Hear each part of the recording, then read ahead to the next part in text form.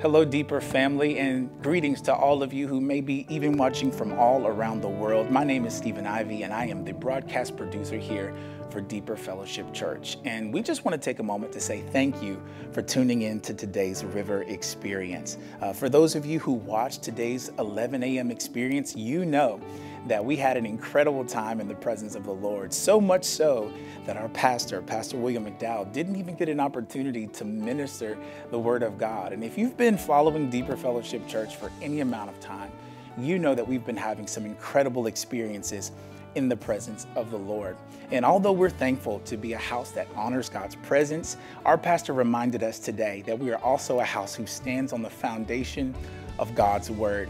And so thanks to the power of technology, we are able to bring you the 8 a.m. service in its entirety. We want you to be able to see everything that God had to say to us today, because today was a message that you do not want to miss. It was a challenging word, but we believe that God is giving us exactly what He wants to say to us in this season, and we don't want you to miss it. So grab your family, come around whatever device that it is that you're watching on, whether it's your TV, your computer, even your mobile device, and let's lean into what God has to say to us today. We stand for the reading of the word to honor the Lord and His word, to say that His word is unlike anything else. And so we are excited to share the word of the Lord. Let's look at Matthew chapter 10. Matthew chapter 10. Starting with verse 32, and as soon as I start reading, you're going to be like, oh, okay, I see what kind of message this is, and you are correct. I thought I was joking with Pastor Caleb yesterday. I said, I prepared what the Lord had given me, and I knew that it was confronting. And then I was like, okay, maybe he'll wake me up in the morning and say, no, I really want you to wrap your arms around the people and love them and all that stuff. But I love you. This is my hug. But the word is confronting. All right. Matthew chapter 10, verse 32, we'll read the scripture and then we will pray together. Everyone who acknowledges me publicly here on earth, I will also acknowledge before my Father in heaven. But everyone who denies me here on earth, I will also deny before my Father in heaven. Don't imagine that I came to bring peace to the earth. I came not to bring peace, but a sword. I have come to set man against his father, a daughter against her mother, a daughter-in-law against her mother-in-law. Your enemies will be right in your own household. If you love your father or mother more than you love me, you are not worthy of being mine. Or if you love your son or daughter more than me, you are not worthy of being mine. If you refuse to take up your cross and follow me, you are not worthy of being mine. If you cling to your life, you will lose it. But if you give up your life for me, you will find it. Let's pray. Father, I pray that you help us to receive the word that you have for us today. Father, I pray that our hearts, all of our hearts, and I say our, not theirs, I pray that all of our hearts would be open to hear and receive the seed of your word, and that it would affect and change the way we live. Lord, I pray for the grace, the anointing, the ability, the authority to declare your word. Speak through me, Holy Spirit. Have your way in this place. As always, I pray that the words of my mouth and the meditations of my heart will be acceptable in thy sight, O Lord, my strength and my redeemer. And because of your grace and mercy, would you also save people in this room? In Jesus' name I pray. Amen. You can be seated. Look at somebody next to you and say, get ready.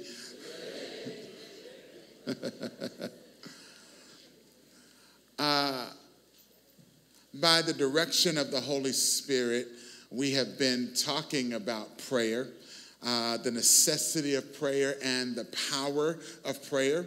And prior to that and connected to that, we were also talking about the blade of revival. And those two things are connected. I believe that the things that the Lord had Pastor Caleb preach to us the last 2 weeks were absolutely from the Lord. It is what the Lord is saying to us. Our prayer calls this week have also resonated and amplified and layered that theme over and over, because the Holy Spirit is saying this to us. It is an invitation, but it's also an admonition. It is an invitation by God because of his love. He will say things to us that we need, and in order to spark us and cause us and to remind us of the place of partnership that he's invited us into. At the same time, the fact that he has to say it to us is also a confrontation. Thank God for the 2 amens I got right there. Because if I can't get amens right here, y'all going to be quiet the whole time. We will, by the grace of God, come back to prayer and connect this to prayer, but we're going to take a different path altogether. I understood as the Lord began to download this to me and speak this to me and confront me as well. I recognize that my goal a lot of times as a pastor is to try to finish whole thoughts, but I recognize that if I tried to connect this back to prayer, the point that the Holy Spirit and the emphasis that the Holy Spirit wanted us to receive today might get lost as I try to connect things back. So I just have to take my time. But in taking my time, we got to deal with some scriptures that are going to make us say, ouch. As many of you know, I just came back from Israel, affectionately known as the Holy Land. And to be honest with you, I had the most amazing time there. I said to you last week that all those people who say that you need to go to Israel because it will change your life, you need to go to the Holy Land because it'll change your life, it'll change your perspective, it'll change your walk with God, they were not kidding. Now, I'm not one given to hyperbole, so I was just thinking like, okay, I'm expecting it's going to be amazing, but I did not expect what I felt while I was there. And to be honest with you, I haven't been able to stop thinking about my time there. While I am physically back home, I'm still learning daily from what I experienced there.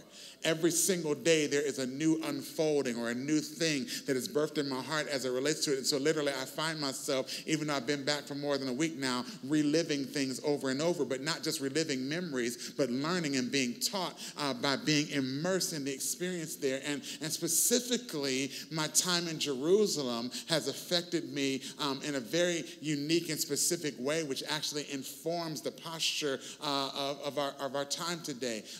While I was there, I was able to see a lot of things. I saw the Sea of Galilee, where Jesus walked on the water, and we were on a boat ride having a time of worship there. And I got to see and stand on Mount Carmel, where Elisha called down fire from heaven. And I got to go to En-Gedi and to David's waterfall, where David wrote some of the Psalms. And I stood in the valley of Elah, where David killed Goliath. I picked up some smooth stones from the brook, the same brook that he picked up stones from to kill Goliath. And I went to Bethlehem, where Jesus was born, and Shepherd's Field, where the angels announced to the shepherds the birth of Christ, and many other places that I can't wait for all of us to experience. Like I've already talked to a company about taking all of us.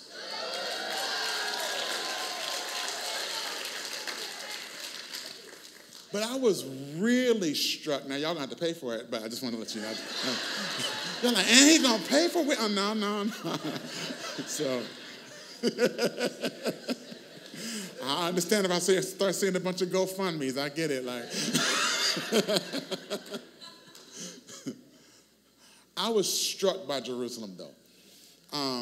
Walking the streets of Jerusalem, the holy city, I was struck by a number of things, but one of the things I was struck by was the amalgam of cultures, particularly the major religions that all consider that place to be holy to them.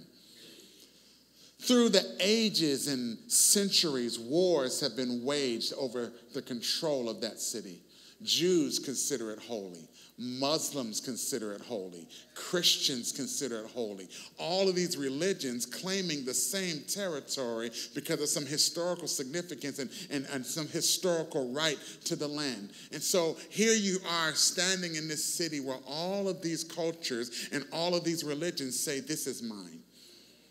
And then I thought about Christ and specifically his words. And I was struck by the authority and the exclusivity of his words.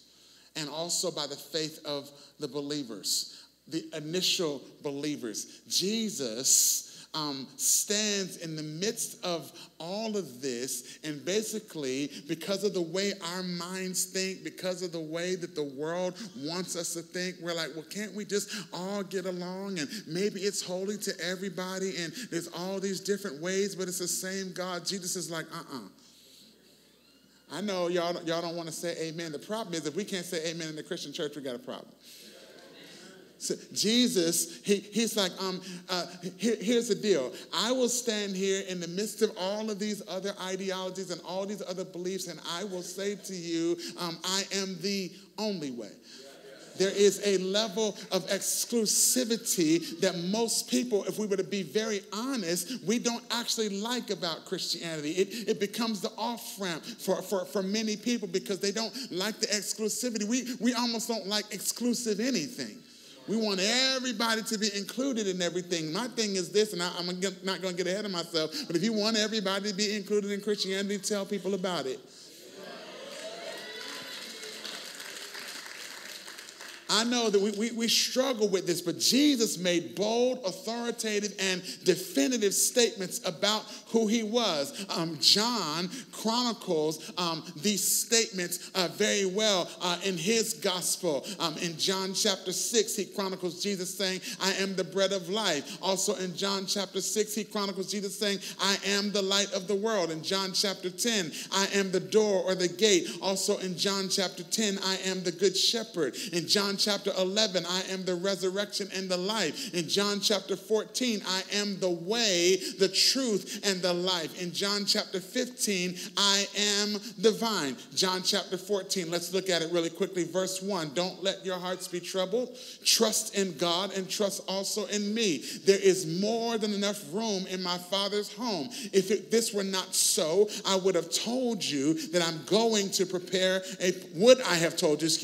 that I'm going to prepare a place for you. When everything is ready, I will come and get you so that you will always be with me where I am. And you know the way to where I am going.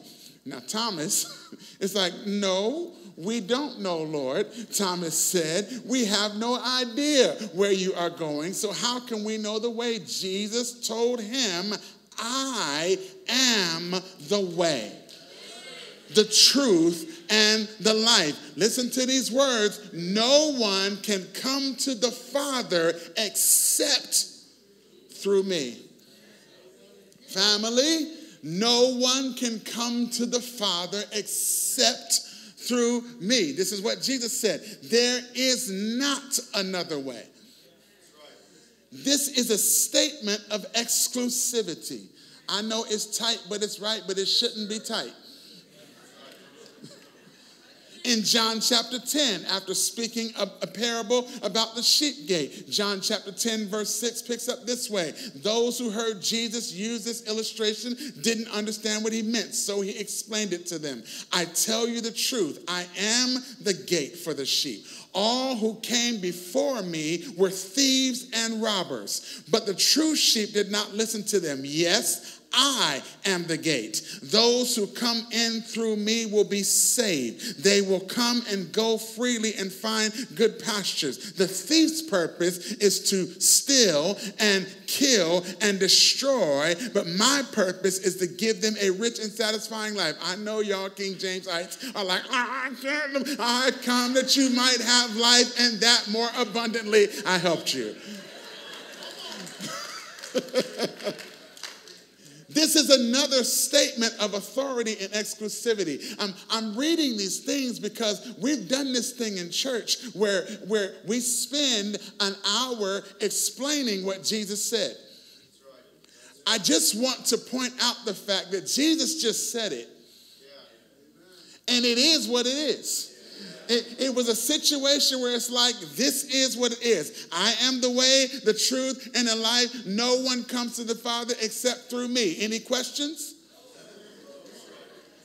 We're like, okay, but see, when he said that he's the way, then it means this. And then when it said he's the truth, it means this. And when he said it's a life, it means this. And I mean, like, this is just kind of, you know what he said? No. He just said, listen, if you were trying to get to the Father, you can't use Muhammad. If you are trying to get to the Father, you can't go there through Buddha. You might become enlightened, but you won't get to the Father. I'm trying to help you. If you want something from God, there is a way, and I am He. And I stand in Jerusalem where everybody else says there's all these other ways. I just want you to understand they are taking a way to a different God, but not the Most High God. He makes these statements. Luke chapter 9, verse 23. Then he said to the crowd, if any one of you wants to be my follower, you must give up your own way, take up your cross daily, and follow me. You know, I was reading a commentary resource that opened the dialogue concerning some of these passages of Scripture with some of the most initially jarring words that one could say. Now, I'm about to tell you what they are, and they might hit you, but I was thinking about this. The fact that it hits us this way, and we say that we are Christians, means something about where we are. Are you ready? These were the words. Are you ready? I'm waiting on y'all. Are you ready? Okay, this is what it said. Jesus Christ is the most divisive person in the world. Oh, y'all got quiet. I said, are y'all ready? Yes. Then I said it, y'all was like, You're like, oh, Pastor, I'm scared for you that you're going to end up on Instagram. It went on to say, when we know about him, we are either for him or against him. It should be understood that when God confronts us in the person of Christ, it is not by a law or a philosophy from which we can accept select parts and reject others. When we are confronted with a person, we must accept or reject him. God did not send a set of morals that we get to choose from. This is the Jesus that we have created. Y'all? Oh. He didn't just say, okay, I'm going to send another tablet. I'm going to send another few tablets, and you guys decide which ones are good and which ones are bad based on how society is at that time. No. He came in the form of a person. And you have to either accept the person or reject the person. Let me make it personal to you. I don't know if you have a healthy marriage. If you have a healthy marriage, I don't know any one of you who would accept a friend that does not accept your spouse. It's not, I like you, I'll hang out with you, but I can't stand your wife. Anybody in a healthy marriage would be like, well then, goodbye. You can't, no, we are a package deal. We are one. We are modeling the mystery of marriage. You can't say you like me, but you don't like my spouse. You can't say that you like parts of Jesus. When God sent Jesus and he came as a person, it was to accept or reject the person. You can accept parts of an ideology or a philosophy, but you cannot accept parts of a person. Christ confronts us. He confronts us. He confronts who and what we worship. He confronts what we love. He confronts what we desire and what we crave. He confronts what we treasure. He confronts what we believe. The truth of the matter is, people shove God out of their lives because they have other gods. Yeah, I'm sorry, it doesn't get any better. The laughter we had at the beginning, that was the laughter. The truth of the matter is we have things that we serve and give our devotion to, and we shove God out of our lives because he interferes with what we want and because we think that the way of Christ is too demanding. But there's a truth. He divides between religion and relationship. He divides between secular and sacred. He divides between the temporal and the eternal. We are called to live for two worlds, for the eternal overlaps the world of time. And if we should gain this world alone, that's all we will ever have is this world. I understand that everybody wants to be rich and everybody wants to be famous and everybody wants to be powerful in this world. I don't know about you, but I think we ought to recover the thought that I'm living to live again. This life is short, but there is an eternity in which I will reign and rule with him, and I am looking forward to the other side. I know we love our lives so much we don't even know how much in love with the world we are, but I'm looking forward to a world that I see in a distance and I welcome it and I say there is a place. There is a place where there is no more sin. There is a place where there is no more struggle. There is a place where there is no more flesh. There is a place where there is no more dying. There is a place where there is no more crying. There is a place where there is no more war. There is a place, and I'm looking for that place. This world is not my home. Take this world and give me him.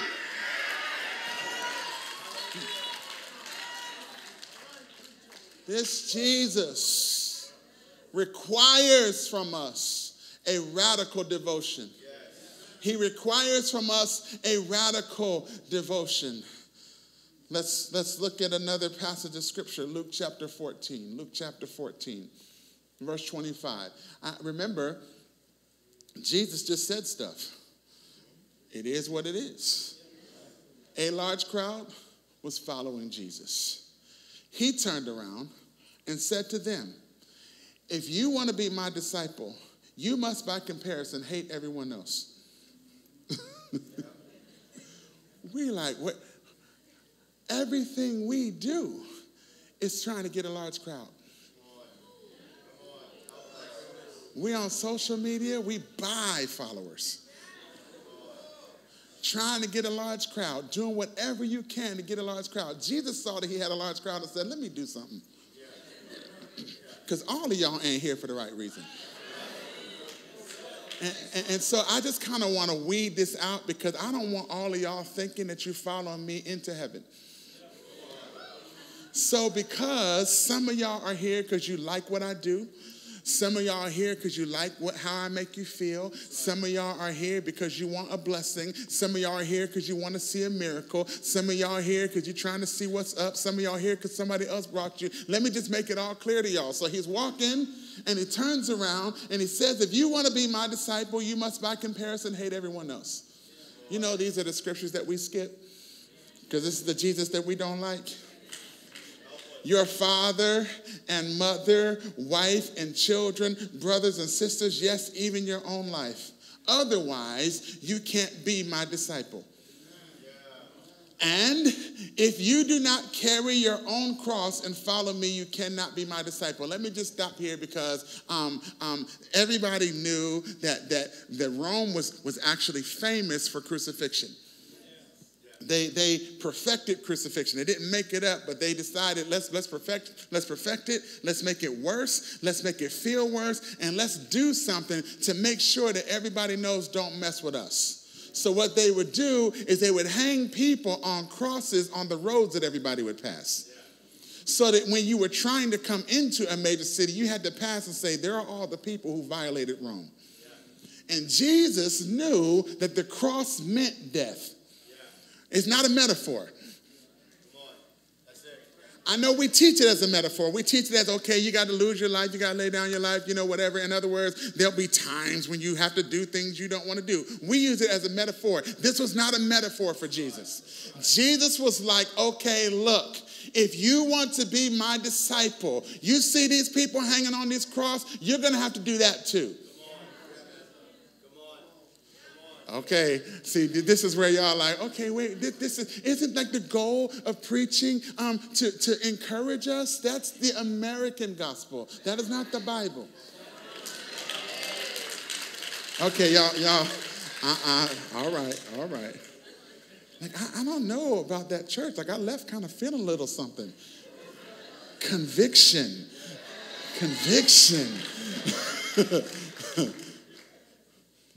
And then normally I would stop and say, and this, if you want to be my disciple, you must by comparison hate everyone else. And I've even placed the emphasis on by comparison, which is true. By comparison is to say that the way that you are to love God is that if people were to compare your love for God to your love for anything else, they wouldn't call what you have anything else love. Right? So that's where we place our emphasis. And why do we place our emphasis there? Number one, because it's true. But number two, because we want to soften it. But he says, don't begin. This is now, otherwise you cannot be my disciple. And if you don't carry your own cross and follow me, you cannot be my disciple. But don't begin until you count the cost. For who would begin construction of a building without first calculating the cost to see if there's enough money to finish it? Otherwise, you might complete only the foundation before running out of money, and then everyone would laugh at you. They would say, there's the person who started that building and couldn't afford to finish it. Look at verse 28 again. But don't begin. Somebody say, don't begin. This is very important. I want to say this again. Everybody help me preach here. Say, but don't begin. Y'all not saying it loud enough here because y'all afraid of what I'm about to say next. Say it with me. But don't begin until you count the cost. For the rest of verse 28 says, for who will begin construction of a building without first calculating the cost to see if there is enough money to finish it? Don't begin until you count the cost. Don't begin until you count the cost. How do you count the cost if you don't know what's coming or what the future holds? You pay up front. I'm going to let that sink in for a second. How can you count the cost of following Jesus if you don't know where following Jesus is going to lead? You pay up front. What do you pay up front? Everything. You decide that you're committed at the beginning to do whatever it takes. We have a beautiful chorus we just sang. I have decided to follow Jesus. I have decided to follow Jesus. We sing it, the tears roll down the face. I have decided to follow Jesus, no turning back. Which is to say that when you decide at the beginning to follow Jesus, you are saying that nothing is off limits. You are saying that following him is worth everything. So the reason why you count the cost is that you look at your life, you look at what you own, you look at what you have, and you say, okay, if he requires all of this, I'm good. If you come to him and you say you can have this but not this, you're not ready. If you come to him and you say you can have Sundays but Monday through Saturday is mine, you're not ready. If you come to him and you say this is my money instead of this is your money that I'm a steward of, you're not ready. This is one of the reasons why we know that people who use Christ as a means to get rich are not actually followers of Christ. Y'all didn't like that at all. Why? Because you think that you have something that's yours. Those who count the cost at the beginning are those who say, I have looked at everything, and I have decided that you are worth more than all I have. You are worth more than every relationship I have. You are worth more than my status. You are worth more than my reputation. You are worth more than my house. You are worth more than my car. You are worth more than my money. And oh, by the way, you are worth, I know this is going to be hard for you, you are worth more than my family. I know you're like, I don't love anybody more than my family. You need to understand that when Jesus made the statement that you must love me more than father, mother, sister, brother, son, daughter, what he was saying is when you come to me, even if they don't come, even if your mother or your brother or your sister or your father or your son and your daughter say, I can't do this Jesus thing, you say, you know what? I'm sorry, but I've got to go to him because he means more to me than even you. And I won't stand before the throne and say the reason why I didn't come to Jesus is because they wouldn't come. You are going to stand before the Lord on your own. You won't stand on a group because wide is the way to destruction, but narrow is the way to life. You can't come to God in a group. You got to come on your own.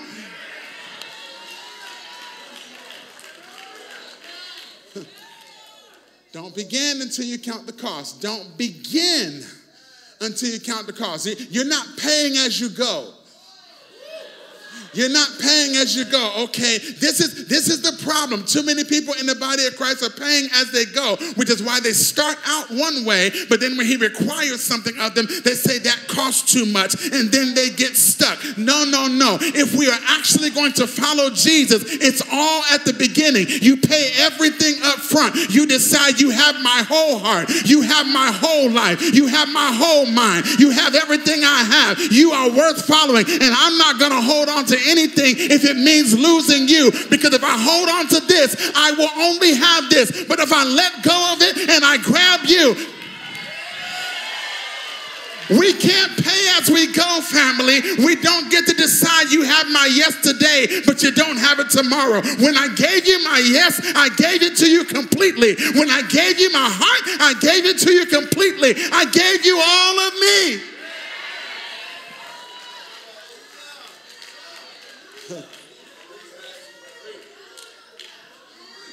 For who would begin construction of a building without first calculating the cost to see if there's enough money to finish it?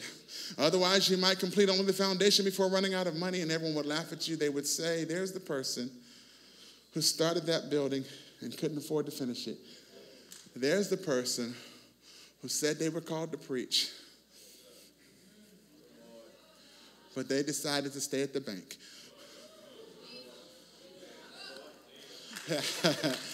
There's the person who stood before us and said, God has a calling on my life, but they chased money. There is the person who said that I'm supposed to be a missionary, but instead they're in a pyramid scheme trying to get rich off of other people.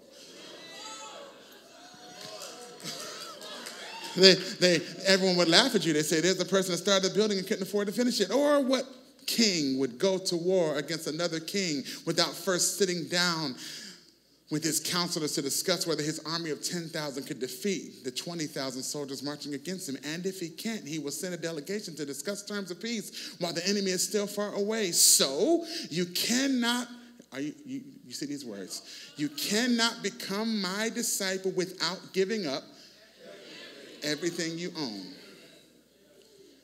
Here's the issue.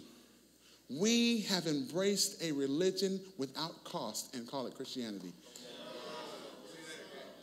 We have embraced a religion without cost, and then we call it Christianity, but that's not what it means to follow Christ. It's as if we no longer want to talk about the price because no one wants to be different. The Holy Spirit chastised me because at times I preach difference and at times I don't, because I recognize, and this is not necessarily, when I say preach difference, I'm not even talking about platform stuff.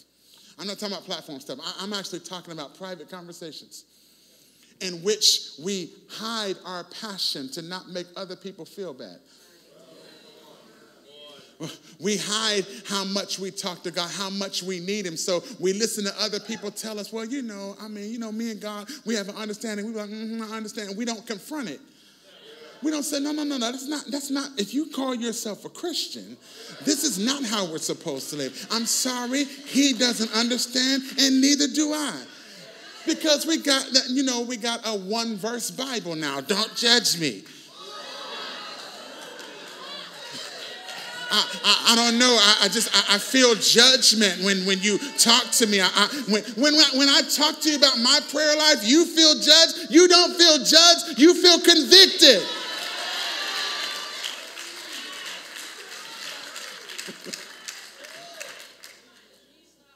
We don't want to talk about it because we don't want to be different. Jesus talking to his disciples. Listen to these words. Listen to this. In Matthew chapter 10, verse 16. Look, I am sending you out as sheep among wolves. So be as shrewd as snakes and harmless as doves. But beware, for you will be handed over to the courts and will be flogged with whips in the synagogues. You will stand trial before governors and kings because you are my followers. But this will be your opportunity to tell the rulers and other unbelievers about me. Jesus didn't mince words. This is what's going to happen to you. This is where we get quiet.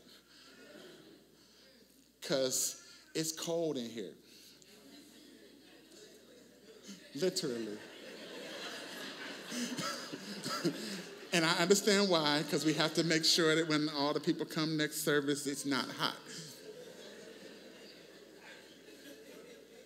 But when you walk the streets of Jerusalem and you realize how the first church met, there was no AC.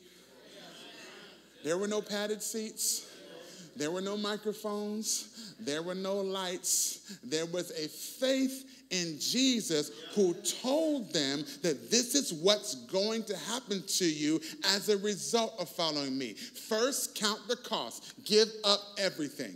Decide at the beginning that everything you own belongs to God. And then this is what's going to happen to you. You're going to be arrested. You're going to be beaten.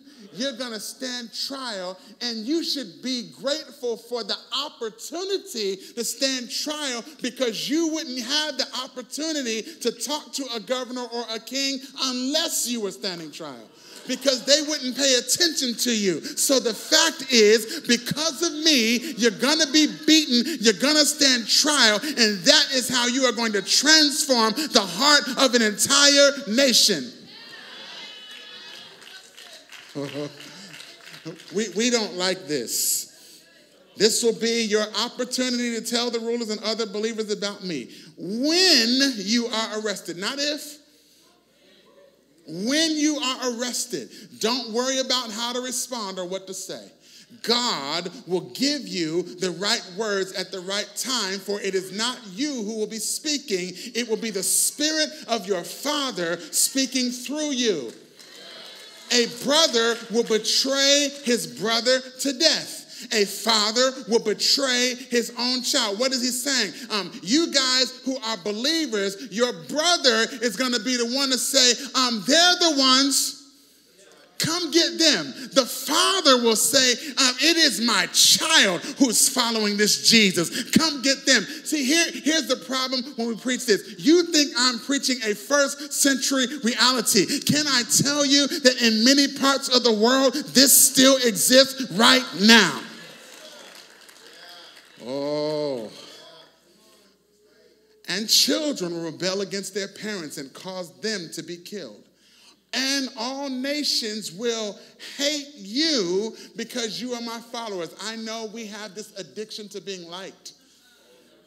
We feel like because I'm a follower of Jesus, everybody should like me. If we would just love on them and sing Kumbaya, they would come and they would like us. And if we could just, we don't have to tell them about Jesus. Just show them love. And if we show them love, they'll like us and they'll love us. Jesus said, all nations will hate you because of you, because you are my followers. But everyone who endures to the end will be saved.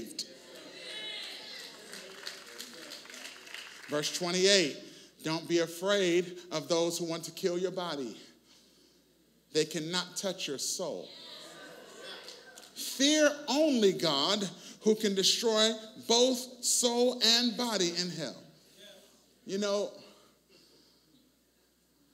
The last place we went before we ended our time in Israel, we went to Caesarea, and it was one of the places where Herod would spend his time. In fact, when Pastor Caleb was preaching last week, and he talked about how Herod got angry because Peter was released, and so he went to Caesarea.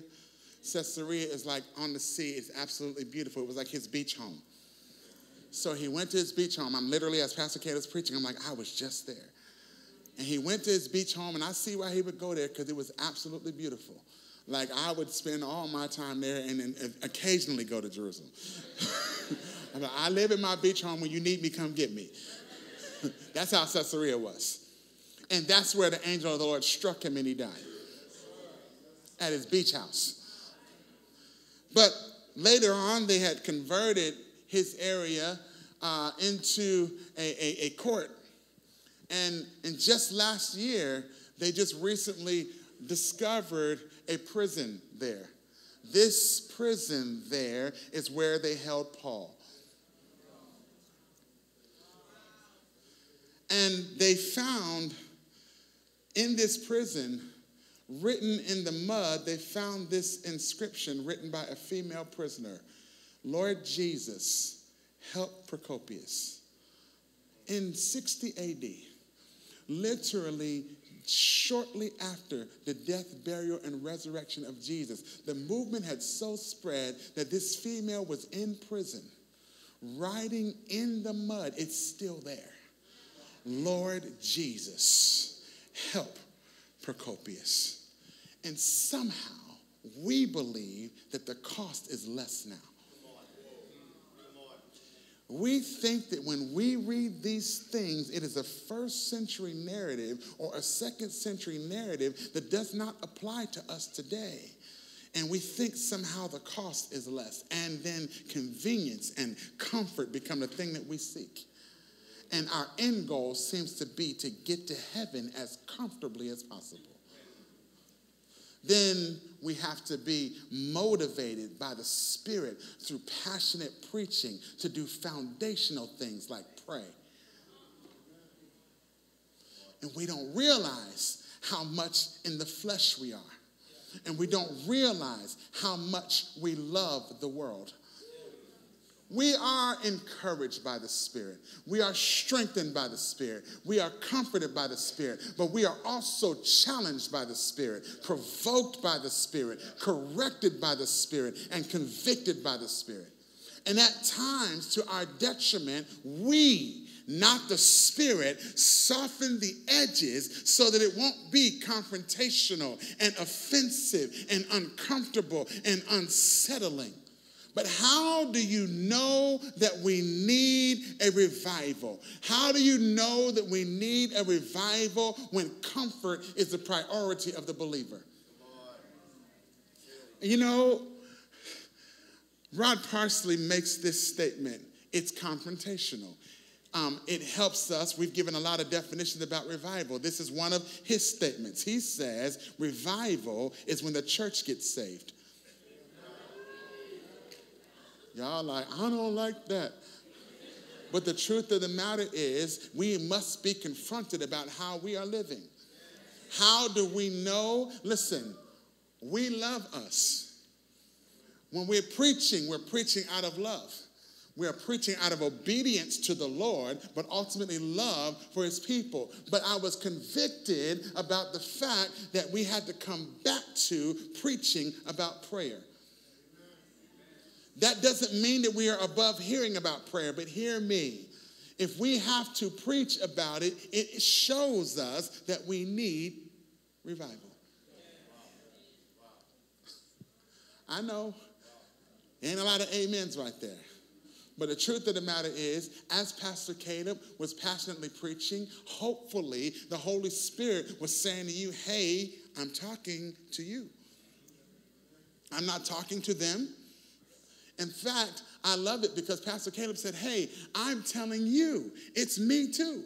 I wish I could tell you that I was passionately praying about this all the time, but I'm not. What is happening? We are having to acknowledge the fact that we need to stay in the perpetual posture of repentance. What is the perpetual posture of repentance? The word that you don't want us to talk about anymore. It is a perpetual turning away from the clutches and the grasp of the world, which tells us you don't need that.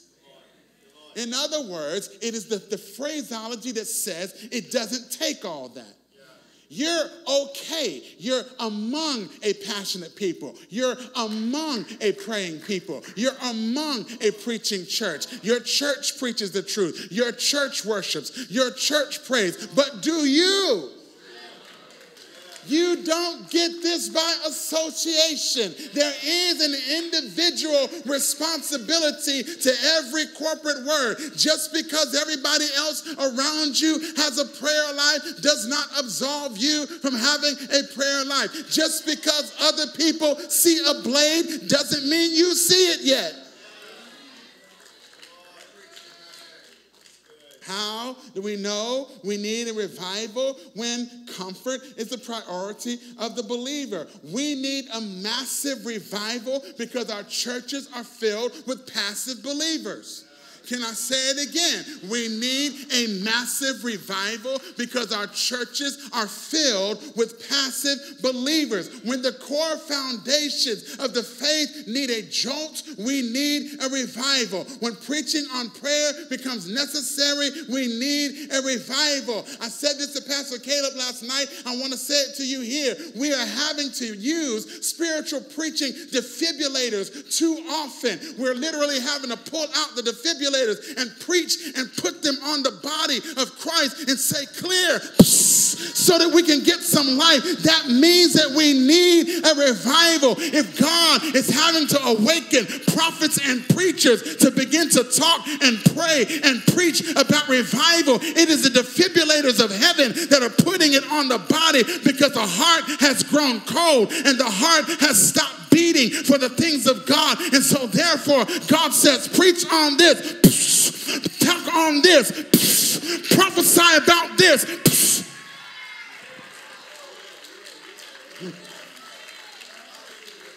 We have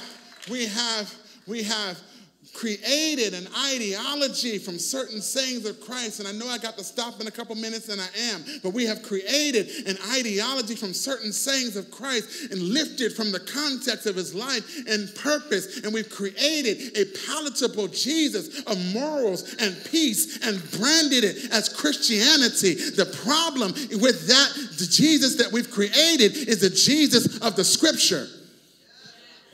We've created a Jesus that doesn't judge anybody. We've created a Jesus that sits silently by and says nothing about sin. We've created a Jesus that has his arms wide open, accepting everybody. But I want you to know this Jesus that you've created, that you call love, that is not love at all. Because love will not sit silently and say nothing on the earth but condemn you to hell in eternity. That's not love. It's the other way around. I will confront how you live right now so that you can be with him for an eternity. Instead of being silent right now and you be separated for an eternity. We've got to wake up, church, because we're not speaking about the things that we need to be speaking about because we are addicted to the crowds. Wide is the way to destruction, but narrow is the path to life, and few find it. I know I'm almost finished. Y'all can come play. It'll sound soft and smooth. But the real Jesus said, everyone who acknowledges me publicly here on earth, I will also acknowledge before my Father in heaven. But everyone who denies me here on earth, I will also deny before my Father in heaven. Don't imagine that I came to bring peace to the earth. Now, I'm going to deal with this in just a moment, and I'm going to land the plane. Don't imagine that I came to bring peace to the earth. I came not to bring peace, but a sword. You got it. I've come to set a man against his father, a daughter against her mother, a daughter-in-law against her mother-in-law. Your enemies will be right in your own household. If you love your father more or mother more than you love me, you're not worthy of being mine. If you love your son or daughter more than me, you're not worthy of being mine. If you refuse to take up your cross and follow me, you are not worthy of being mine. If you cling to your life, you will lose it. But if you give up your life for me, you will find it. This is the real Jesus. Luke captures the same thoughts and words. In Luke 12, I have come to set the world on fire, and I wish it were already burning. I have a terrible baptism of suffering ahead of me, and I'm under a heavy burden until it is accomplished. Do you think I have come to bring peace to the earth? No, I have come to divide people against each other. We don't like this Jesus, so we skip these verses. From now on, families will be split apart. 3 in favor of me and 2 against. 2 in favor and 3 against. Father will be divided against son, and son against father, mother against daughter, and daughter against mother, and mother-in-law against daughter-in-law, and daughter-in-law against mother-in-law. And we're like, please, Pastor, say something else. Jesus said this. It is what it is. He's saying, hey, some people are going to make some choices about me, and others in their same household are going to say, I can't do it. And some of you are in that situation right now, and your heart is burdened. Keep praying, keep talking about Jesus, but certainly don't dumb down your walk with Jesus. I'm sorry if my walk offends you. I need to keep going. I'm sorry if my walk you think judges you. I need to keep going because I got my eyes on something. He's worth more to me than anything else. And the reality of my walk, and the reality of my passion, and the reality of my prayer, and the reality of the way I live is confronting the way you live. Because if I continue to live this way, it is forcing you to recognize you are making a decision to reject him. Therefore, you cannot dumb down your life, because there are some people that you're trying to make comfortable by hiding the light. But I need you to know you need to stop trying to make them comfortable, because if you would live for Jesus, you would find that perhaps one day they will recognize they are going the wrong direction, they are living the wrong way. This is why it is important for the believer to be different. This is why it's important for the believer to live different. This is why it's important to have a standard. It should be. It's okay. That's the holy roller. That's the holy man of God. I don't care if you call me that. You know why? Because what you are acknowledging is where you are too.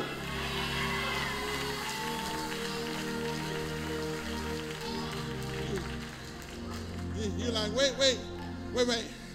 I'm struggling with this, Pastor, because I thought he was the Prince of Peace.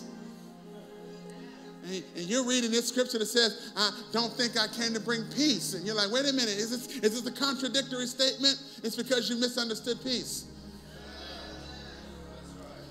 Isaiah prophesied for a child is born to us, a son is given. The government will rest on his shoulders, and he will be called Wonderful Counselor, Mighty God, Everlasting Father, Prince of Peace. And his government and his peace will never end. He will rule with fairness and justice from the throne of his ancestor David for all of eternity. The passionate commitment of the Lord of heaven's armies will make this happen, or the zeal of the Lord will make this happen. And you're like, see, he's the Prince of Peace. And I know that the angels, when he was born, they sang, glory to God in the highest, peace on earth, and goodwill to men. But I want you to know that what they were announcing was his mission.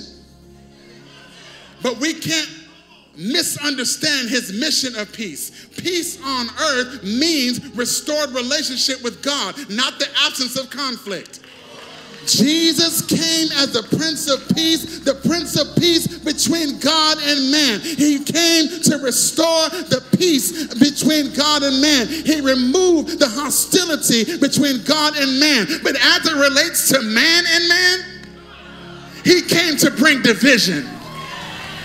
Between God and man, he came to bring peace. But between man and man, he came to bring division. He came to make you make a decision.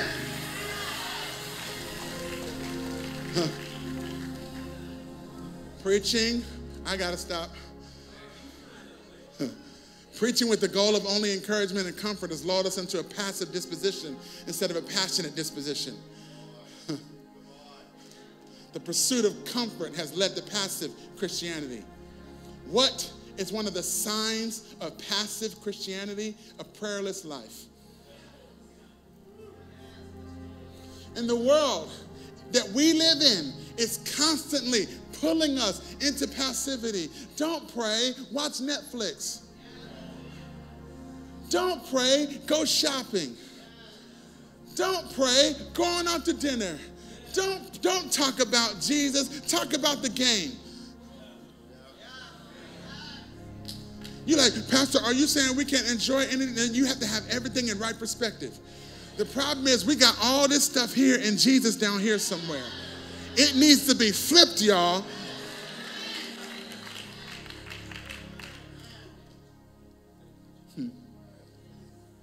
Why did we preach repentance? I'm finishing. Why must it continue to be preached? Because it's a call to perpetually turn away from the world until it loses its allure. We repent until the world is not beautiful to us, it's profane. Did you hear what I just said? We repent until the world is no longer beautiful. Only he becomes beautiful and the world becomes profane. How do you know you have things in right relationship? When he becomes beautiful and the world becomes profane. They're not both beautiful to you. No. We don't like Jesus and like the world. Are y'all here? We don't like Jesus and like the world. We don't use Jesus to get status in the world. He's beautiful and the world is profane and we don't want it. That's how you know you're in a good place. How do you know you're in a good place? Not just when you can refuse it. How do you know you're in a righteous and holy position? Not just when you can abstain from it. When it is profane to you.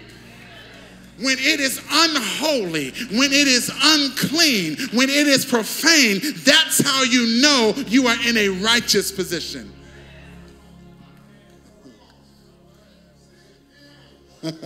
I wish I could. How do we know we are comfortable? When we don't pray.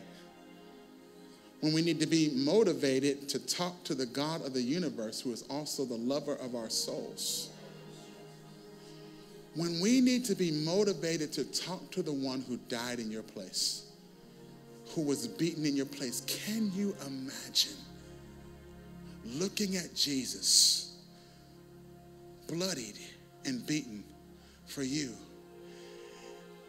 and you're standing there and he's standing there, and instead of saying thank you,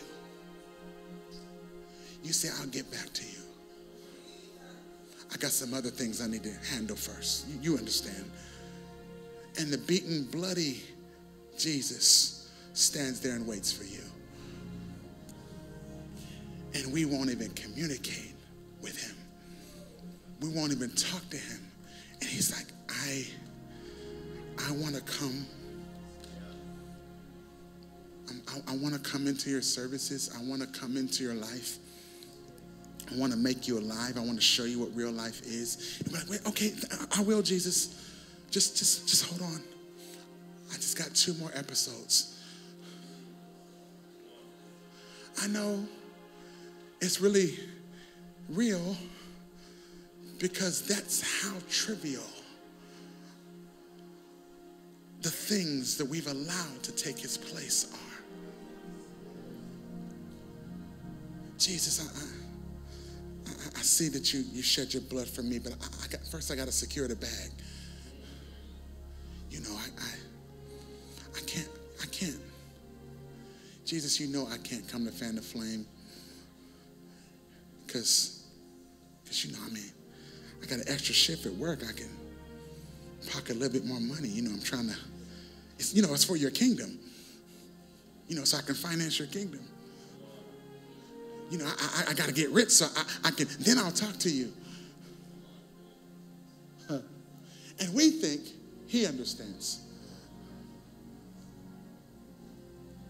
How do we know we're comfortable when we don't tell others about him? How do we know we're comfortable when we try to fit in instead of stand out? When the condition of the world and our families and the global church doesn't move us, we're comfortable. When the opinions of others matter more to us than the opinion of Christ, we are comfortable. I'll end with this. in this service.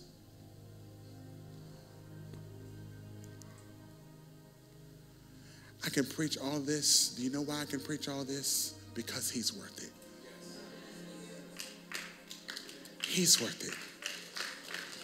If you're in this room and you don't know him, I need you to know this. He's worth it. Like, we're not talking about giving up all this stuff and then we're like, okay, so this is the problem. We haven't preached him as beautiful. We haven't preached him as enough. We haven't preached him as fully satisfying. We haven't preached him as all sufficient. We haven't preached him as once you have him, you need nothing else. Jesus plus nothing equals everything. We haven't preached him that way. And so because of that, everybody's always thinking about what they got to give up. We hear that all the time. We're like, I'll come to Jesus. I got to just finish, I just got to finish my stuff first, live a little wild for a second, have some fun, and then I'll come to Jesus, because we think somehow or another that the allure of the world is better than Jesus, but there is nothing better than him. There is nothing better than him on this earth and in eternity. We're not just talking about eternity alone. He's the best thing on earth. He's the best thing on earth. When you have him, you have peace. When you have him, you have the fullness of joy. When you have him, you are in your right mind. When you have him, you don't have to worry about anything. When you have him, there is a river that flows out of you. That when you have him, his spirit leads you. When you have him, you have communion with the God of the universe. When you have him, you have an advocate when you get in trouble. When you have him, you have a savior. When you have him, you have a deliverer. When you have him, you have a healer. When you have him, you have a provider. When you have him, you have a best friend. When you have him, you have a father. When you have him, you have a mother. When you have him, you have one who sits closer to a brother. When you have him, you are never alone. When you have him, you don't have to depend on substances. When you have him, he's worth it.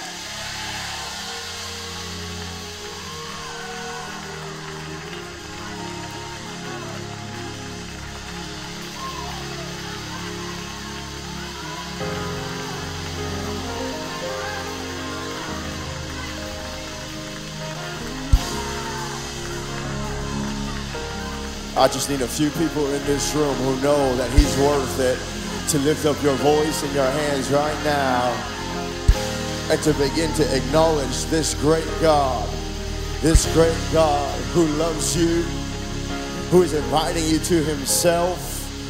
You are worthy. You are worthy. You are worthy. You are worthy. You have done what no one else has done. You are what no one else is. You are worthy. You are worthy. You are worthy. And you are worth it. So we gladly, joyfully give of ourselves to you completely and totally, because you are worth it. You are worth it. The beautiful one, the righteous one, the faithful one, the perfect one. Oh, the one who is compassionate and kind and loving. Oh, we give you all of ourselves. You are worth it. You are worth it.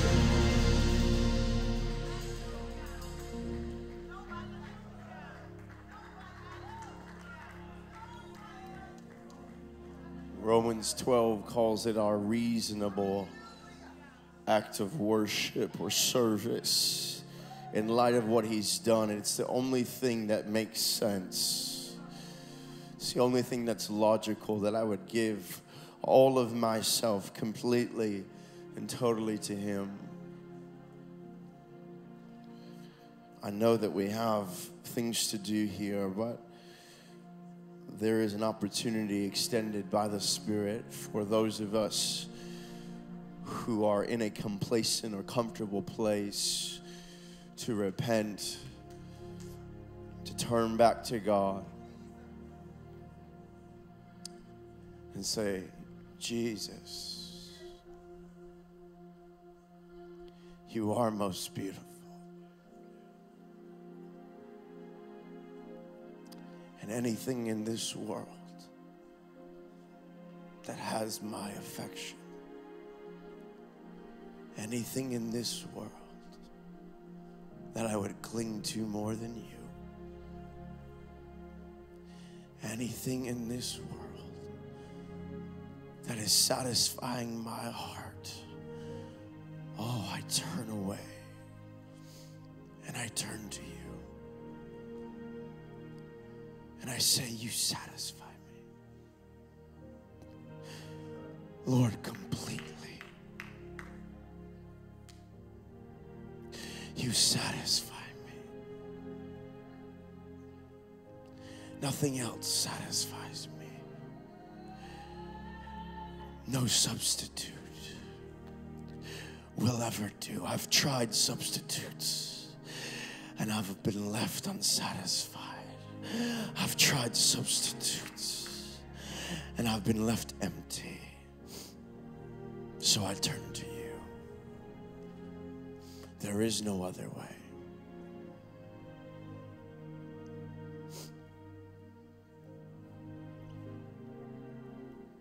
Father, forgive us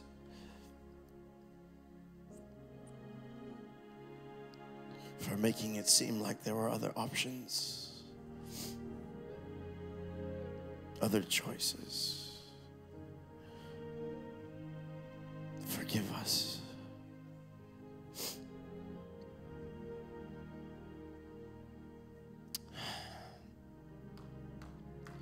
May the very core of our being be rocked by the reality that there is no other way. You are the way. Every other way is a counterfeit that leads to death, but you are the way.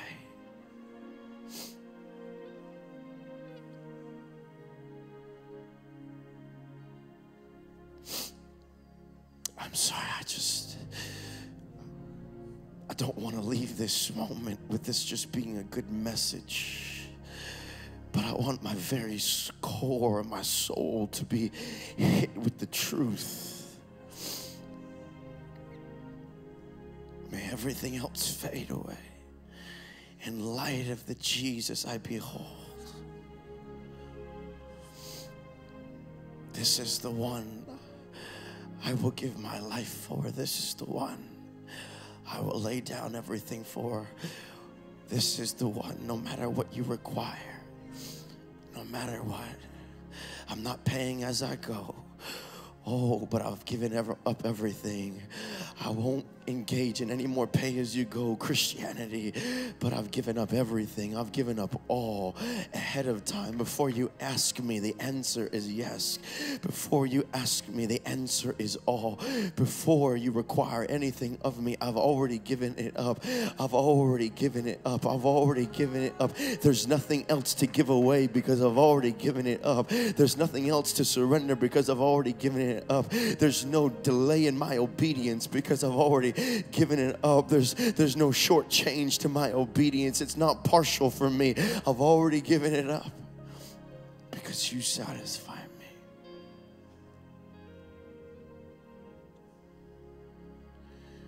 So if you're in this room and you recognize that through the scripture you have been living a life that doesn't resemble the real Jesus, a form of Jesus that maybe you were taught or instructed by, but not the Jesus that requires all. Or if you're in this room and you've never surrendered your life to Jesus, many have faltered because they've started off the wrong way. They did not start off by giving all. If you're in this room and you say, I want to come to him giving all, I want to start off, I've counted the cost, and I recognize that what he has done for me, no one else has done. And the life I can have in him, I can have nowhere else. I recognize that I cannot be reconciled back to God any other way, but he is the way. If that's you in this room, without big explanation, if you want to give your life to Jesus, whether that's for the first time Or for you, it's for real this time, where you say, I'm giving everything to him. If that's you in this room, on the count of 3, I just want you to lift those hands in response to Jesus. 1, 2, 3. If that's you, you want to follow Jesus, no turning back. You want to give your life to him, surrendering completely to him. I see those hands. If that's you, for real this time, everything to him. Yes. Yes. Yes.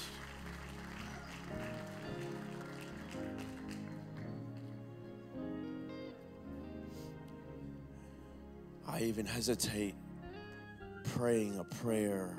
I know we give this as language to you and it's right and proper, but I almost feel like the presence of the Lord right now is so significant that you don't need to be guided by my words. You simply just need to tell him, Jesus, I give you everything. My life belongs to you now and forever. Now and forever. In fact, if you are, whether you've given your life to Jesus in this moment or you're a believer, just lift those hands to him and give him all. Give him all. Give him all. Give him all. Right where you are, give him all. Give him all.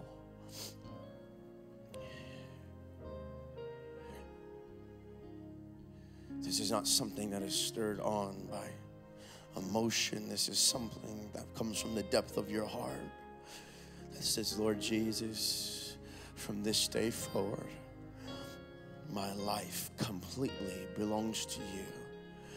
You may need to repent of not giving him all. You may need to repent of the times you've rejected him. You may need to repent of the times you've ignored him. But whatever it is, in this moment, do not allow it to pass by without making a wholehearted commitment to Jesus.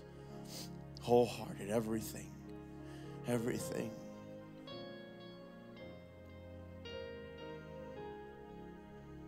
Thank you, Jesus.